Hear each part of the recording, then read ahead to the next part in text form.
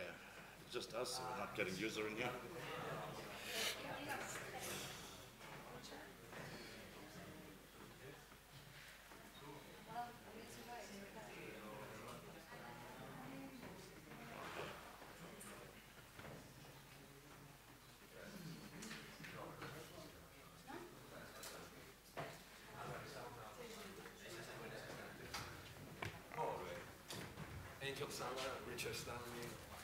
Okay, well, that's good seeing you. How are you doing today, sir? Fine, and you? Yeah, good. It was a quiet night last night. I go home early-ish.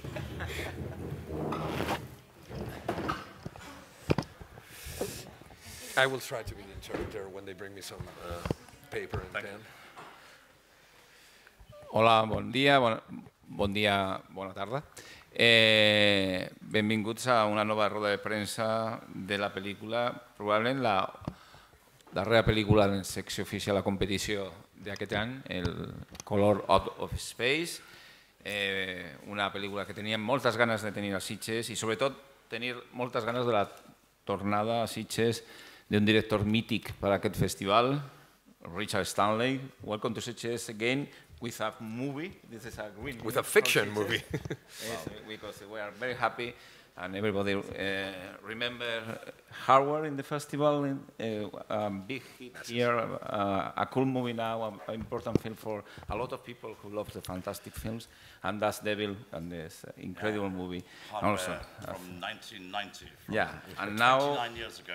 And now Color Out of Space. Welcome to Sitges, Richard.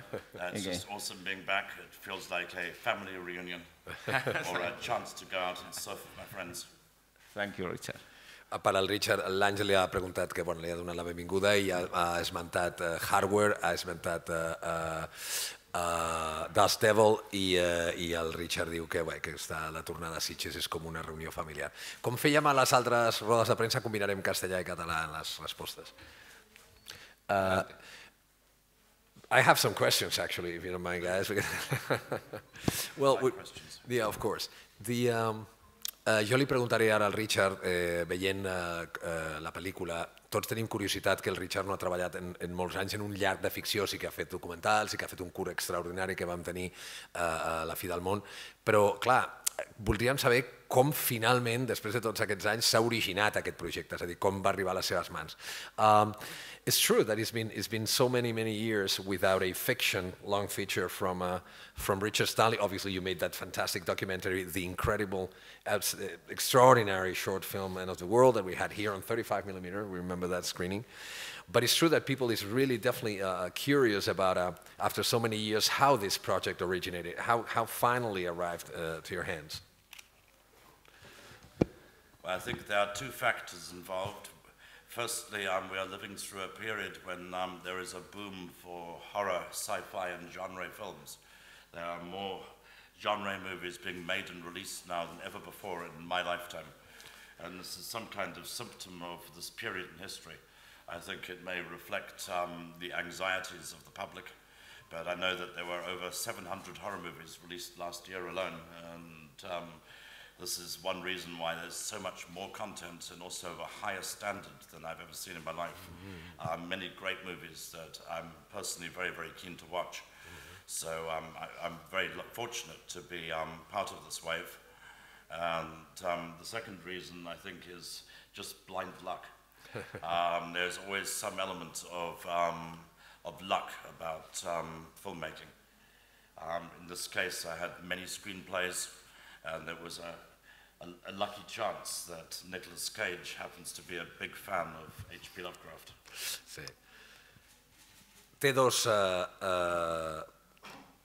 N'hi ha dos factors. El primer és el boom que s'està produint ara de continguts de terror i de ciència-ficció i de fantasia. Se'n fan més que mai i potser perquè reflexen l'ansietat i l'angúnia dels temps que vivim. Sembla ser que l'any passat n'hi va haver com a mínim unes 700 estrenes en els diferents formats i plataformes i diguéssim, els diferents models d'exhibició de pel·lícules de terror. N'hi ha molt contingut i, a més, diu el Richard que és contingut d'una qualitat molt alta, amb uns estàndards molt alts. I amb ell està molt content de ser part també d'aquesta nova onada de cinema de terror. I després l'altre ha estat principalment a sort, és a dir, li anaven arribant guions i tal, i va tenir la sort que aquest, a més, Nicolas Cage resulta que és fan de Lovecraft, amb la qual cosa també ha estat la sort.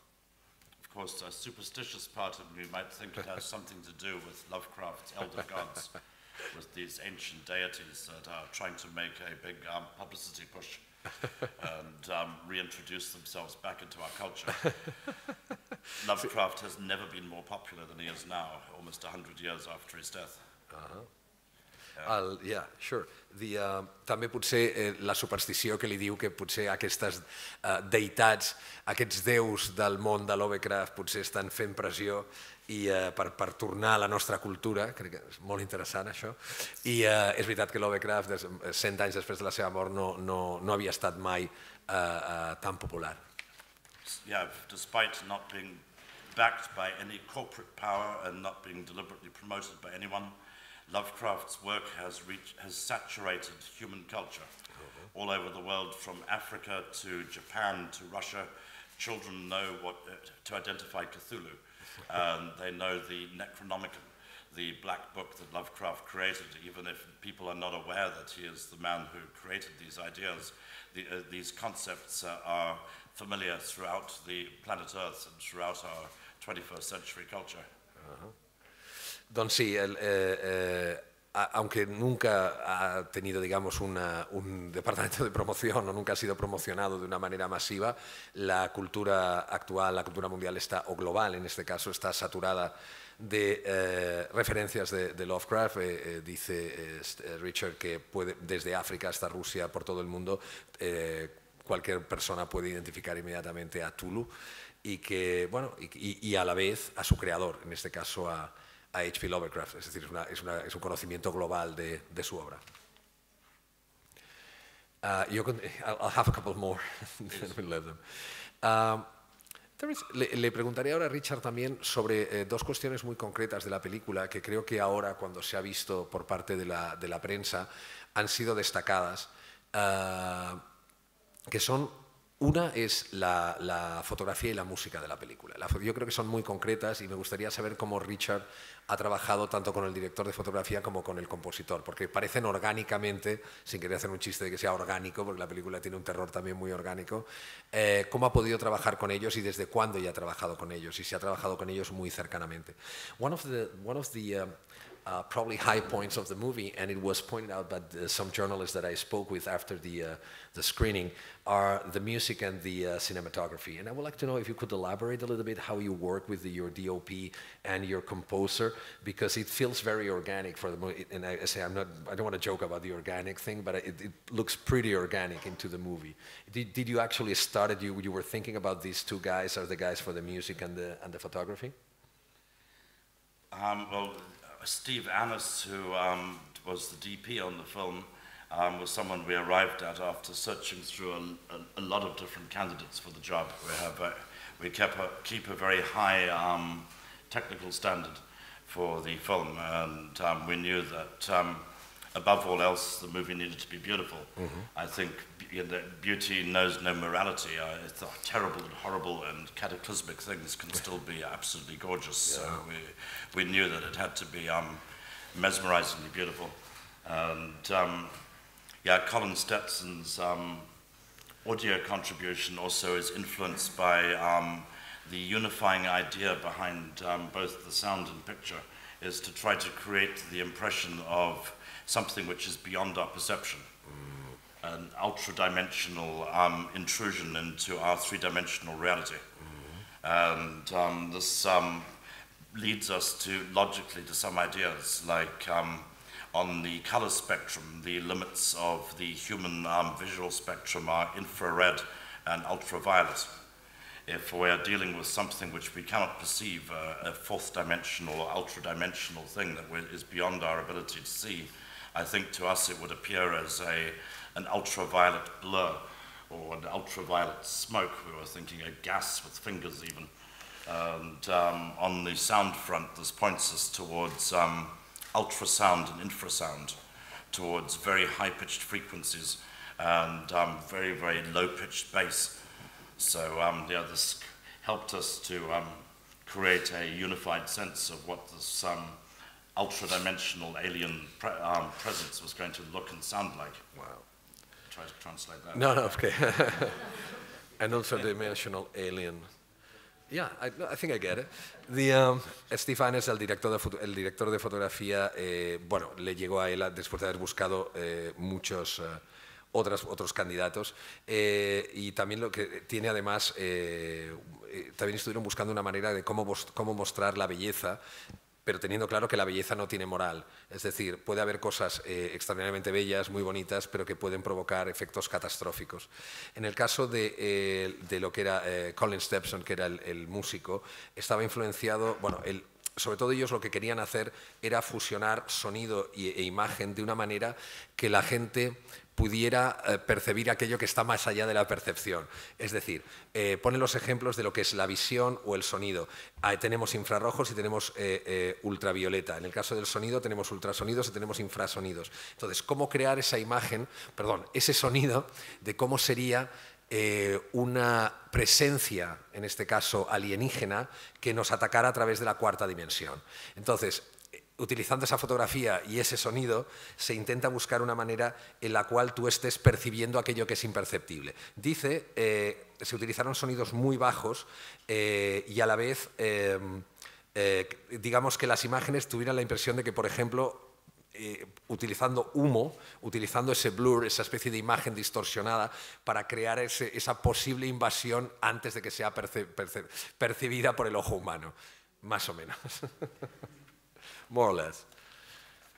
The other question I had is that le quería preguntar también que es cierto, todo el mundo siempre dice, por fin tenemos una película de Richard Stanley de ficción después de tantos años, a pesar de haber hecho otras cosas como un magnífico documental o un magnífico corto. Pero viéndola, claramente es una película de Richard Stanley. Es interesante también preguntarle cómo ha mantenido esa constante artística que puede ser perceptible tanto desde Dust Devil, una película hecha hace más de 2 décadas, hasta Colorado Space. It's true that, again, everybody's it's really interested about the fact that this is your first fiction long feature in many, many years.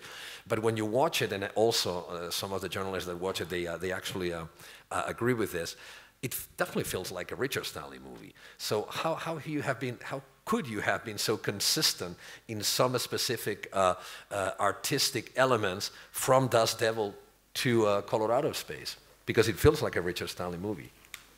Yeah, I don't think I've changed very much in the last many years. And much of these, the 20 or 30 years that I've been away, I've been living on top of a mountain in the Pyrenees, as far away from the human race as possible. So I don't think I've been very heavily influenced by the passage of time. And one thing that is clear about colour is it's not like anything else that's been released lately. We are not like the last 2 hit movies. And there's many things in the movie which have always been dear to me, like the colour palette. In recent years, it's been very fashionable to have films which are looking desaturated, and I'm still coming out of a love of 70s fantasy art and extremely vivid, psychedelic, bright colours. And these things don't change for me. And I think my musical taste remains much the same. I was also very happy to be able to bring some of the music of Burzum, Kearney's, the black metal into the film. So these things have always been my taste. Count Krishna. Count Krishna, yeah. Ell diu que no ha canviat massa durant aquests anys. De fet, porta 30 anys visquent als Pirineus, tot el més apartat possible de la civilització. Per tant, creu que el pas del temps no li ha afectat. Sí que és veritat que encara que Color Out of Space té coses úniques i diferents, conté coses que amb ell sí que li són molt estimades, com seria la paleta dels colors. Creu que ara les pel·lícules tendeixen a tenir una imatge com desaturada, és a dir, potser més no tendent als colors, i en canvi amb ell recorda les pel·lícules del passat, de dècades com els anys 70 i 60, amb uns colors més, amb unes idees més psicodèliques en quant a la paleta de colors. Diu que en el cas de la música és una mica el mateix i posa que tampoc ha canviat, i posa com a exemple la que ha inclòs a la banda de death metal noruega Burzum dins de la banda sonora, i que era una cosa que ja li agradava a ell fa 30 anys. Ángel, ¿alguna cosa más? Di tú. Yes. Bueno, quería preguntarte también sobre la evolución de un texto, que es el texto original de Lovecraft, que ha tenido muchísimas variaciones, interpretaciones a lo largo, y ayer hablábamos un poco privadamente, estuvimos hablando de este tema, por ejemplo, desde las versiones de Daniel Haller de Die Monster Die o de David Cave, Granja Maldita, pero también variaciones que ha habido sobre el tema en películas y novelas como Aniquilación, ¿no? Recientemente. ¿Cómo has barajado estos referentes y también la problemática misión de adaptar a Lovecraft, que es algo que es un gran autor, es un clásico, pero nunca ha sido fácil llevar al cine a Lovecraft? I will start from the ending, and I think there is two questions basically here. One is about the other possible versions of this story on screen. But the first question here would be, Lovecraft has been always a problematic author to adapt into the screen. Could you elaborate a little bit about the challenge of bringing this specific story into the big screen? I've always been a huge fan of Lovecraft's work. This comes from my childhood. I was introduced to his work by my mother, who read me his stories when I was 7 or 8 years old. So it enters my life very early. And by now, in the 21st century, he is, according to the Independent newspaper, the most well-known and popular horror author of all time. So it is extraordinary to me that his work has been so poorly adapted and so little adapted. Lovecraft himself said all of his work was meant to convey a sense of cosmic horror or cosmicism, a sense of mankind's futility or smallness in the face of an impartial universe. And I did not feel that any of the previous adaptations had really tried to address the central themes of his work, much as I love Stuart Gordon's work, because Stuart did the best previous adaptations. Right. It seemed to me that there was no one film that really caught the essence of what he was trying to convey. Yeah, important. No, sure. No, it's okay. Siempre ha sido un fan de Lovecraft desde que su madre le leía las historias de H.P. Lovecraft cuando tenía entre 7 u 8 años, pero dice que ahora incluso en el siglo XXI hay que entender que es considerado, por siempre que aparecen listas en periódicos de prestigio, como el autor de terror más importante de todos los tiempos y más conocido de todos los tiempos. Ha sido poliadaptado, aunque no tanto, pero ha sido adaptado de diferentes maneras, pero siempre ha sido difícil, como dice también Ángel, porque siempre lo que quería Lovecraft era que la gente entendiera que su terror procedía de un concepto cósmico, que quería mostrar también la inutilidad o la futilidad y sobre todo la pequeñez del ser humano ante todo este cosmos, y eso como elemento generador de terror. Sí que comenta, como ha habido algunas adaptaciones, a él las que más le han gustado han sido las de Stuart Gordon, recordemos Reanimator y From Beyond, que aquí se llamó Resonator, que creo que son dos grandes adaptaciones de lo que sería del universo de Lovecraft, y lo que dice Richard es que cree que está realmente muy cercano al efecto que H.P. Lovecraft quería mostrar de ese terror cósmico. Angel is also mentioning, Ángel también menciona otras adaptaciones, como incluso Annihilation, que es una película muy nueva de Netflix, o Die Monster Die, y The Curse, que creo que Ángel y a mí es una que nos gusta. Angel also mentioned, we are among horror fans, so if you could elaborate a little bit more about if you have seen and if you like these titles that Angel mentioned, like 1965, Die Monster Die, The Curse. Do you remember The Curse with Claude Atkins? Totally, yeah, it's great. We should mention Die Farbe, the color. The German adaptation. Yeah, Die Farbe. Which I think is one of the best of the Color Out of Space adaptations. I really enjoyed it. Yeah. And also worth mentioning is the one episode of Creepshow, the Yes. George Romero movie, Yes. The Lonesome Death of Geordie Verrill. That is Stephen King. Yeah, Stephen King is the King's, actor. contribution, which is really a short parody of Colour Out of Space. It's true. And of course, Annihilation came out while we were already preparing our movie Colour Out of Space. Okay. And we could see at once that this was a combination of two classic novels of Colour Out of Space mixed with Boris and Arkady Strugatsky's Roadside Picnic. It's okay. The novel of Stalker. Yeah. This is important. Can you say it again? So it would is the combination of two. Lovecraft's Colour Out of Space Yeah. and a novel called Roadside Picnic by Boris and Arkady Strugatsky. Okay, got it. Which was the basis Stalker. of Tarkovsky's Stalker, which was the book that created the concept of the zone and the area where the normal functions and rules of space-time are altered, which has been sealed off by the government and has become an impenetrable no-go area, and the team that has to enter into the zone. And I think it's the Strugatsky brothers married with Lovecraft. And of course, we realized that Annihilation had a much, much bigger budget than ourselves, and that on some level we could not compete with us, but we could be funnier. Annihilation has no jokes. Definitely. Volviendo a los ejemplos que Ángel decía antes, como decíamos, como estamos aquí todos fans del terror, está bien hablar de películas de terror que pueden tener que ver con esto. Hemos dicho antes La Granja Maldita, hemos dicho el monstruo, bueno, el monstruo, Die Monster Die, ¿se llamaba El Monstruo del Terror? ¿Cómo se llamaba Die Monster Die? Yeah, but the Spanish title was Angel, I forget. El Monstruo del Terror, ¿puede ser? Creo que nuestro departamento de prensa... Bueno, Die Monster Die de 1965, la versión alemana también, The Color, era la versión alemana de la misma historia, y también citaba, muy interesante, de hecho, un episodio de Creepshow donde salía Stephen King de actor, en el cual es una parte de Colour Out of Space, cuando se convierte en una parte vegetal. Perdón, ¿puedo hacer un inciso? En The Creepshow, precisamente esta película, en España, en la mayoría de los cines no se vio, porque para poder encuñar más sesiones de esta película se eliminó el episodio de Stephen King. Una decisión muy errónea. Sorry, I will explain this later.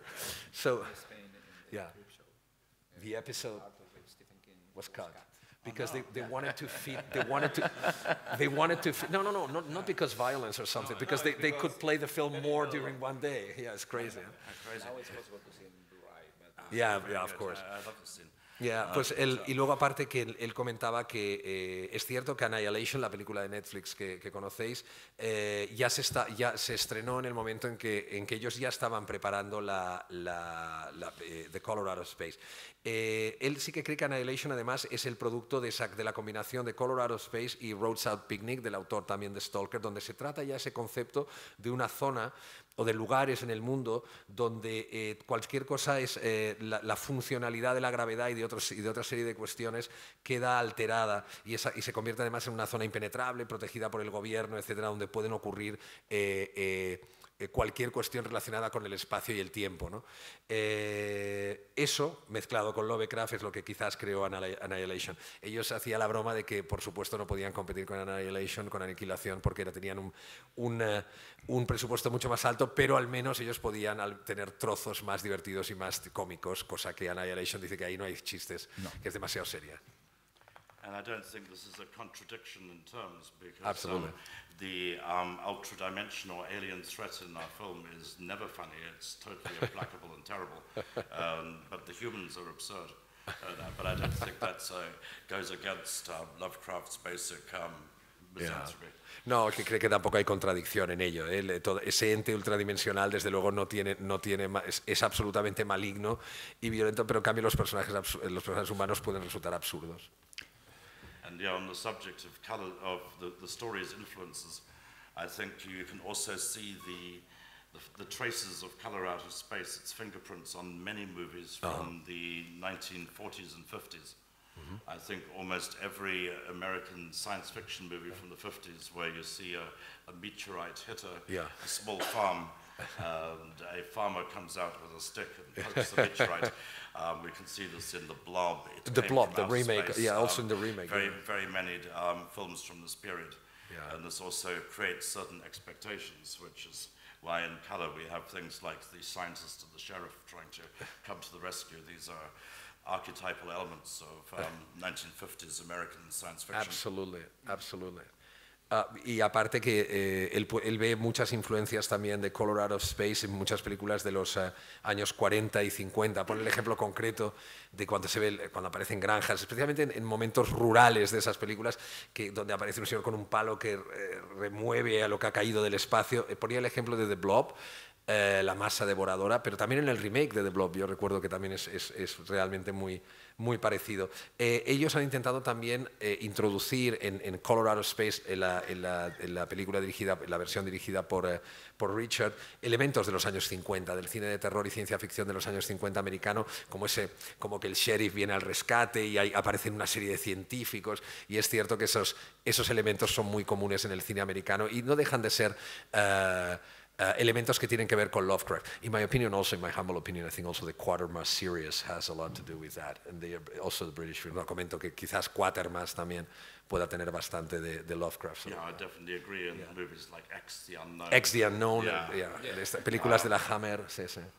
I think when it comes to classic works of the genre, like Lovecraft or Dracula or Frankenstein, these films should be reinvented for every generation.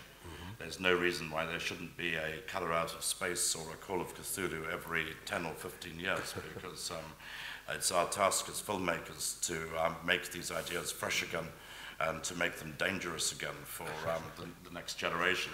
So I wanted to go in there and to work with these archetypes and to once again make them fresh and new while attempting to hit every one of the classic plot points from the story. That's important. The classic plot points. Yeah, you want to be able to interrogate the archetypes by keeping them there, but just arriving at them in a new way and casting a new light on them. És veritat que els clàssics de sempre del cinema fantàstic, que va des de Lovecraft o Dràcula, han de ser reinventats per cada generació. No vol dir que hagi d'haver un Color Out of Space cada 15 anys, però sí que es veuen en l'obligació, ell creu, com a cineastes, de retornar aquests mites de la literatura i del cinema de terror per una generació, cada generació nova d'una manera fresca i fer-los una altra vegada perillosos i per aquella generació. A més, fent servir el que seria els elements clàssics de les trames, és a dir, com hem dit, de Lovecraft o de Dràcula, però a la vegada portar-lo d'una manera, arribar amb ells d'una manera col·lateral més propera als temps en els que es fan aquestes pel·lícules. Alguna pregunteta tenim per aquí o què? Del Richard, sí? Endavant. Jo, si ens podria parlar una mica de com va arribar Nicolas Cage, Uh-huh. el projecte i com està treballant ell. Yeah, if you could elaborate a little bit more about how Nicolas Cage... ¿No tenía un...? Sí? No, arriba. Roberto, ya está. Yeah, Okay. fine. And how Nicolas Cage was, because you mentioned this already, but if you could be a little bit more specific about how Nicolas Cage was finally involved in the project and how was working with him. Well, Nick, on the set of Mandy, was talking about what a fan of H.P. Lovecraft he was. And, of course, the producers of this film and the line producer, Josh Waller, overheard this and was keen to make another movie with Nick, and realized that there was a Lovecraft script flying around, so he grabbed my script and gave it to Nick. And then the producers from Spectrovision physically drove to Las Vegas to where Nick lives and cornered him in a bar in Las Vegas and dialed my phone number on a handset and gave it to him. And I got a phone call at 3 in the morning in France from some guy in a bar in Nevada claiming to be Nick Cage, saying that he wanted to make my movie. I did not really believe it. I think I had the conversation and went and talked to my cat and had a smoke and went back to bed. But this was the beginning of it. It was a difficult mission for Spectrovision because in the course of this trip to Nevada, Nick ran up a bar tab of $35,000. Their car got broken into, all their computers were stolen, and along with the DCP of Daniel Isn't Real. But they succeeded in making the phone call, which started this process. Okay, I'm not sure if I got it okay. So So what happened? What exactly happened? They were stolen all the equipment Yeah, from... while they were talking with Nick, their car got ripped off. At the moment you were speaking with him? Yeah, while the Spectrovision producers were talking with him in the bar there. Okay. Not bad, yeah. Bueno, Nicolas Cage... Small sacrifice to get the project Oh, started. yeah. I'm very impressed. Nicolas Cage, bueno, llegó al proyecto cuando en el set de Mandy, película que recordáis bien que tuvimos el año pasado, excelente, de Panos Cosmatos, uno de los productores empezaron a hablar de que había la posibilidad de que se pudiera hacer un proyecto de un guión que corría por allí. De hecho, Nicolas Cage era el primero que decía que él ya era muy fan de Lovecraft y, como decimos, un guión de Richard Stanley estaba por allí y la gente, Josh Waller, que era uno de los productores de Spectrovision, que es la empresa, la compañía americana, que también está Elijah Wood en ella, que ha producido la película, inmediatamente le dieron el guión a Nicolas Cage. Y entonces lo que pasó es que cuando vieron que podía haber cierto interés, volaron inmediatamente a Las Vegas, la gente de Spectrovision, y le cogieron el teléfono y se lo pasaron, estaba Nicolas Cage, se lo pasaron a Nicolas Cage para que explicara a Richard Stanley que él se encontraba en ese momento en su casa en los Pirineos y le dijo, no, oye, que sí que quiero hacer tu película y tal. Y fue gracioso porque él vio que le llamaba, ¿quién me llama a estas horas de Nevada? ¿No? Eso daba que era Nicolas Cage diciéndole que quería hacer su película. No se lo creyó mucho, acarició a sus gatos, se fumó un piti y se fue a la cama. Pero parece ser que sí, que al final funcionó. Lo que dice es que en ese momento, mientras estaban ellos hablando con Nicolas Cage, parece ser que les robaron, tenían todo el equipo, incluidos DCPs, material rodado de otras películas, como One of Them Was Daniel Isn't Real, one of the movies. That's why the DCP got stolen from the car. Daniel Isn't Real, la película de Adam Egypt Mortimer que tenemos aquí también, parece ser que les robaron todo y él dice que es un poco kármico esto, parece ser que es el precio que tuvieron que pagar por tener a Nicolas Cage en la película. Yeah, Nick was only available for 4 weeks from the end of January 2019. And so we had to shoot in this time period. Otherwise, we would have to have maybe waited years and the project would not have happened. Yeah. I did not believe it until the very last moment. And then in the end of the first week of December 2018, Josh Waller and one of the Portuguese producers were forced to drive to my house in the French Pyrenees. They knock on the door in the early hours of the morning. I got them coffee, and then they said, get in the car. Drove me south, and I realized we had 6 weeks to prepare the movie. They were forced to drive to the Pyrenees. Yeah, and until then I did not really believe them. Nicolas Cage solo tenía 4 semanas para poder rodar, empezando en enero de 2019, y solo tuvieron ese tiempo preciso de 4 semanas para poder rodar la película a partir de enero de 2019. Si no, hubieran tenido que esperar durante años para poder realizar el sueño que sería rodar con Nicolas Cage. Sí que es cierto que en el momento en que cerraron el trato, Josh Waller y otra persona también de Spectrovision se tuvieron que ir en coche hasta a recoger, porque él no se lo creía todavía, por lo cual él no quería viajar a Estados Unidos. Tuvieron que ir a buscarle a su casa, llamar a su puerta de su casa de los Pirineos y decirle, oye, métete en el coche que tenemos 6 semanas de preproducción, con lo cual ya te puedes venir con nosotros. Y dice que todavía no se lo cree. But then, of course, Nick was tremendous to work with. He's an absolute powerhouse of energy. And weeks before we started, he went through the script and highlighted areas where he felt he could improvise and bring more to the material. All this was very controlled and thought out on his behalf. So although there are these moments which seem like explosions of insanity in the film, these moments were premeditated and worked out from weeks in advance. So we knew exactly where these things were going to happen and storyboarded and positioned our cameras accordingly. This is important. And the position of the cameras, yeah. Yeah, so this is, because of course you have to know when. Of course, that's great. So it's a non-improvised improvisation, but it's great. Right, But it's great. It's much better. You have it all under control. That's great. Yeah, it was a dream to work with this way. Okay. Realment Nicolas Cage va estar estupendo i a més és tota aquella energia concentrada que té, però sí que és veritat que a l'hora de treballar el que va fer és va revisar el guió molt, va marcar-ho molt de coses que ell creia que podia millorar de la seva interpretació i diguéssim que improvisar, però sí que és una improvisació meditada, com diu el Richard.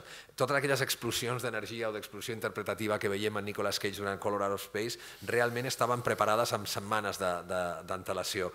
Fins i tot n'hi havia storyboards, fins i tot se sabia on posaríem les càmeres i per això sembla una explosió interpretativa improvisada que realment no ho és i a Richard li va agradar molt, diu que va ser un somni poder treballar amb el Nicolas amb aquest sistema.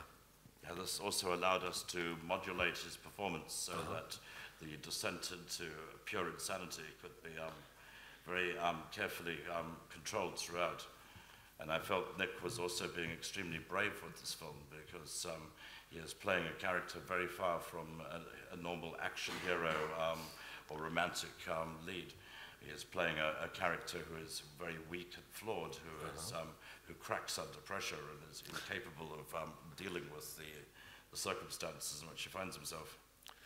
Cracks under pressure, yeah. Yeah, no, he shows a weakness and vulnerability, which I think is unusual for Nick. Vulnerability, yeah. Nicolas Cage además les permitió poder moderar la interpretación, es decir, aunque había esos estallidos propios del personaje de pura locura, como lo define Richard, a la vez él le permitió poderlo modular de la manera adecuada para lo que era la propia historia. Cree que Nicolas Cage fue muy valiente de afrontar el papel de esta manera, porque es un personaje muy lejano a héroes de acción o héroes románticos, porque es un personaje que tiene muchas debilidades, que tiene muchos defectos, que se derrumba ante la presión, débil y vulnerable, que es probablemente un tipo de personaje muy alejado de lo que es habitualmente, como decimos, los personajes protagonistas de las películas al uso. Última pregunta aquí.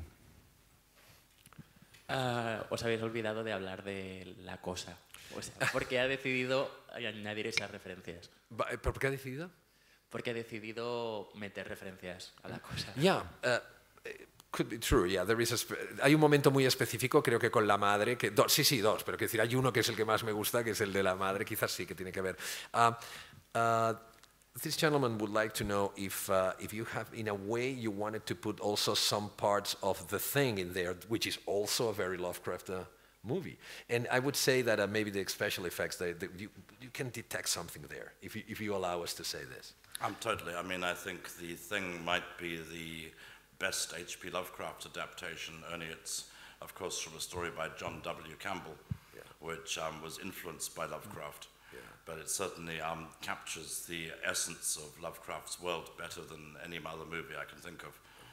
And in a way, our mutant alpaca scene is a homage to The Thing. But it was maybe some kind of dream to do this with alpacas. Que sí, que desde luego que La Cosa es una de las mejores adaptaciones que se ha hecho jamás de H.P. Lovecraft, en este caso de John William Campbell, que estaba influenciado por Lovecraft, pero aunque aquí en este caso también ha introducido el elemento de las alpacas, que también pues añade un poco de color a esas transformaciones. We arrived at the alpacas because there are other adaptations of color out of space, and I did not want to see a farm with a cow or a pig or a chicken. So I thought, what animal can be on this farm?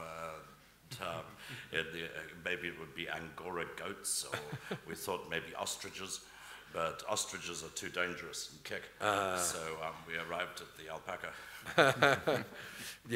La idea de las alpacas viene porque no quería otra vez una adaptación en la que salieran vacas, cerdos y pollos. Entonces, ¿qué animal podría ser? Pues quizás, también habían pensado quizás avestruces, pero dicen que las avestruces pueden ser muy peligrosas, pues te pueden morder o te pueden dar una coz. Por lo tanto, decidieron un animal un poco más pasivo como una alpaca. Pues muchas gracias. Thank you very much, Richard. Good luck with film this night in the auditorium, and gracias a todos vosotros. Gracias.